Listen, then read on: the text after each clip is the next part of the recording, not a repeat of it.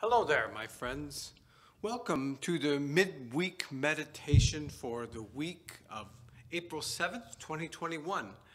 Welcome to the worship channel of the First Presbyterian Church of Cove Valley and the Beulah Presbyterian Church of Orion.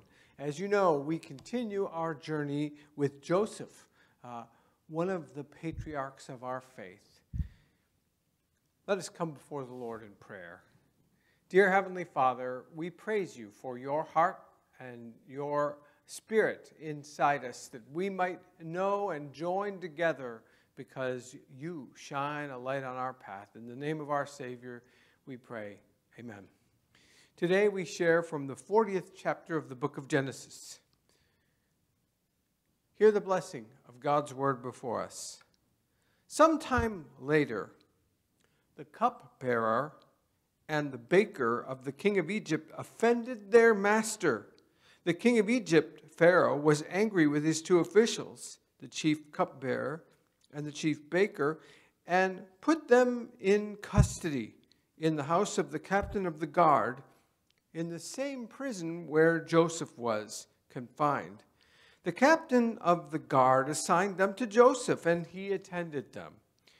After they had been in custody for some time, each of the two men, the cupbearer and the baker of the king of Egypt, who were being held in prison, had a dream the same night, and each dream had a meaning of its own.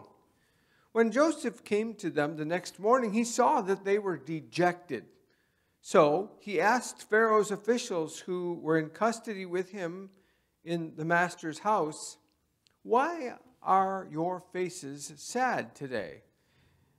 "We both had dreams," they answered, "but there is no one to interpret them."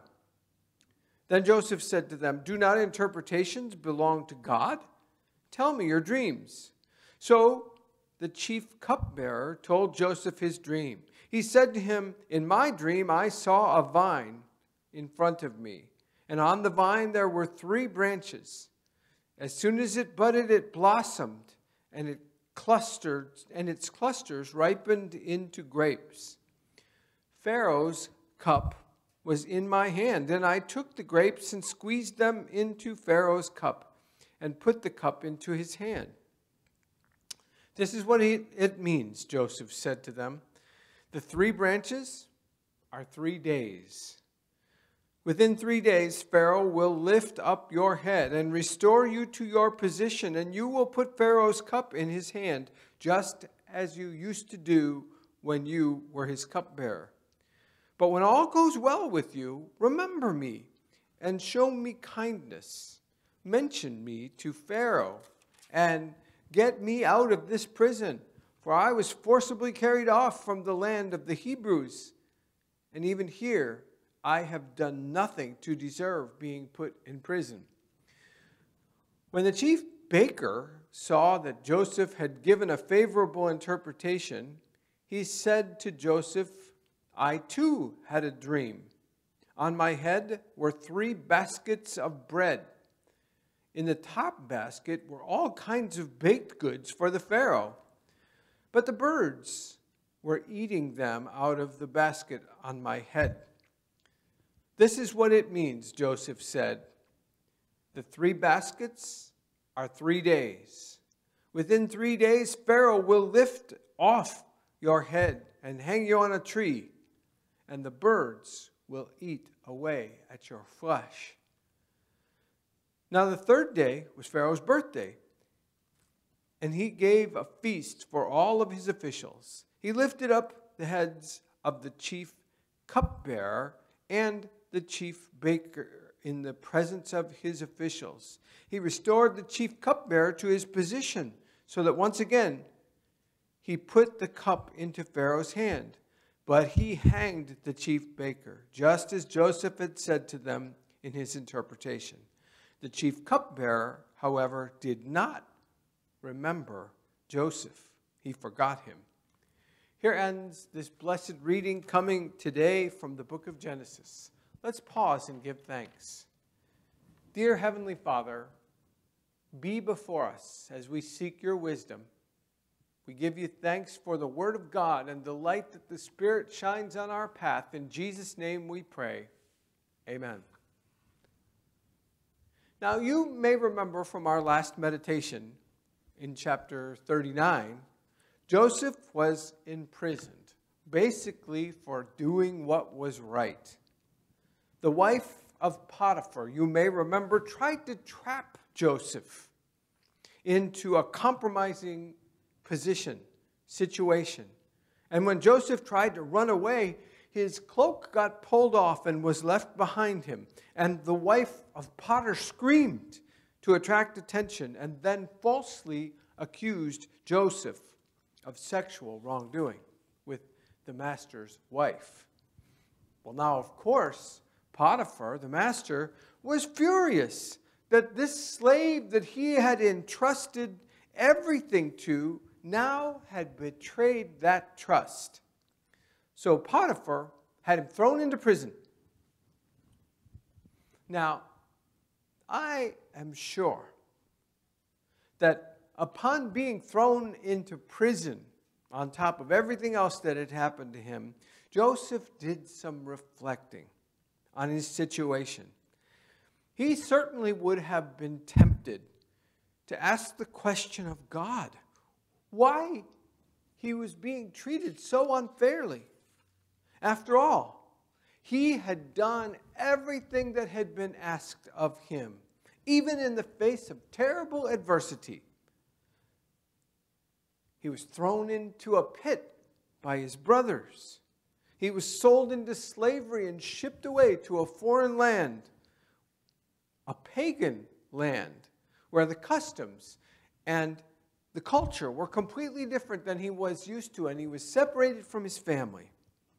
But Joseph, rather than falling prey to the temptation of being angry with his brothers and being angry or bitter with his captors, or even being angry and bitter toward God, rather than that, he chose to say to himself, if God has seen fit to put me into all of these adverse situations in the course of my life, then God must have a purpose for me in each one of these new contexts that he places me into. That was the way he chose to handle his being enslaved in the house of Potiphar. And it served him well, except for when he encountered Mrs. Potiphar. So instead of being bitter and angry that he had been thrown into prison unjustly, he decided again to look for the purpose that God had in store for him, even in this new context for his life, an Egyptian prison. And soon, he impressed the jailer that was over him so much that the jailer entrusted many of the duties of a jailer over to Joseph.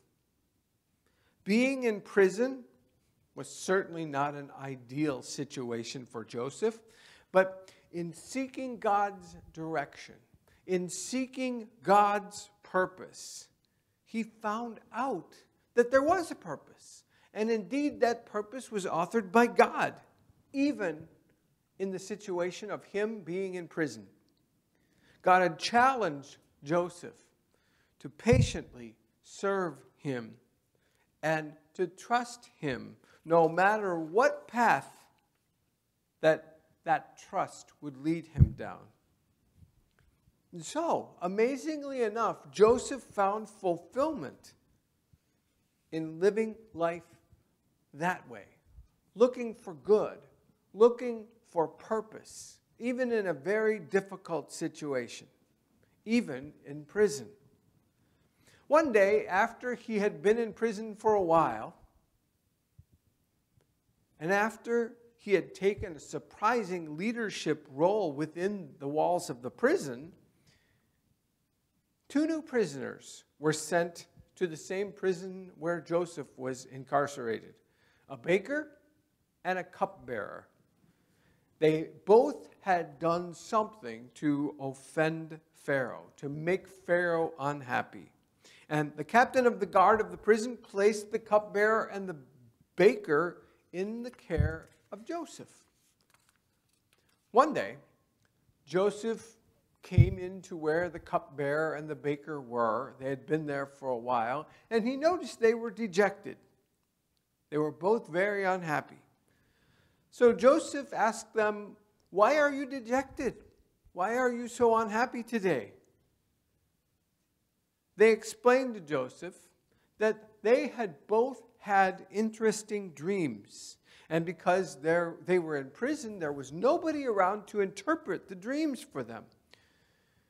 So Joseph said to them, "Don't all interpretations come from God? Just tell me your dreams."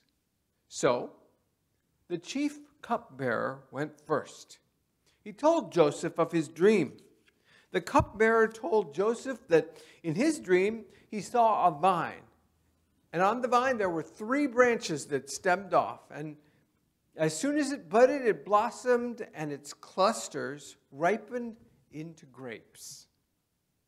"Pharaoh's cup was in my hand," said the cupbearer. "And I took the grapes and squeezed them into Pharaoh's cup, and then put that cup into the hand of Pharaoh." So then Joseph said to the cupbearer, "This is what your dream means. The 3 branches stand for 3 days. Within 3 days, Pharaoh will lift up your head and restore you to the position that you had before you were imprisoned. And you will put Pharaoh's cup into his hand, just the same way that you used to do." And then Joseph said to the cupbearer, "Just remember, when all goes well with you, when you're restored to the position in Pharaoh's house, don't forget about me and how I interpreted this dream for you. Remember," he said, "put in a good word for Joseph when you find good fortune with the Pharaoh." Then the baker, having seen that Joseph found a favorable interpretation for the cupbearer, told Joseph about his dream. He said, "On my head there were 3 loaves of bread, 3 baskets full of bread. And the top basket, there were all kinds of good baked goods for the Pharaoh. But the birds were eating all of the baked goods out of the basket." Then Joseph told the baker that the 3 baskets were 3 days. And within 3 days, Pharaoh would lift off the baker's head and hang him onto a tree, and the birds would eat away at the baker's flesh. So, the way it played out, in 3 days was Pharaoh's birthday. And just as Joseph said, the cupbearer was restored to his position, and the baker was beheaded and hung on a tree. It was just the way Joseph had said that it would be. We will find out in later chapters that Joseph's ability to interpret dreams would be his ticket to getting out of jail and being free from his imprisonment. Yet another way for him to make the best use of the gifts that God had given him in the exact place where God had put him. From Joseph in this passage, I believe that we can learn something from our journeys. We can learn a lesson of patient endurance and how patient endurance in every context of life can benefit our journeys, especially in the wake of a pandemic. We have discovered our own instances of adversity and times of struggle in the way that Joseph did. Maybe not as harsh, but we have found struggles and adversities. We had to stay home when we wanted to go. We had to miss family celebrations and be apart from the ones that we love. We had to miss the milestones of the members of our family. We just like Joseph, have been challenged to learn the lesson of patient endurance. With patient endurance, we will live life in the context where we are and find purpose and light, and so find joy and peace in the context where God has placed us. With patient endurance, we live with the hope that from whatever context, whatever circumstances, whatever struggles God has put before us, a new day will dawn. And that new day dawning comes from living in and making the best of the circumstances that God has put us in. Sometimes when we encounter adversity, our knee-jerk reaction is to pray that God will take us from the time of struggle and put us somewhere where it's better, where it's more pleasant, where it's more convenient. To take the adversity away from us so that we can live a life of peace the way the world defines peace, rather than praying not that God would take a difficult circumstance from us, but that God would help us to find an opportunity to shine light into the realm of whatever adverse situation we have encountered. That is the lesson that Joseph's circumstances teaches us today. Patient endurance. Not moving away from a difficult situation, but persevering and enduring, and in fact finding a purpose that God has in store for us so that we can shine a light on the path of another rather than feeling sorry for our own situation. Patient endurance. Finding a purpose in the context of where we are. Next week, we will deal with interpretations of Joseph's dreams in later chapters. But for now, let us bow our heads in prayer. Dear Heavenly Father, we thank you for the blessing of your love, for the care that you put in our hearts and the light you shine on our path.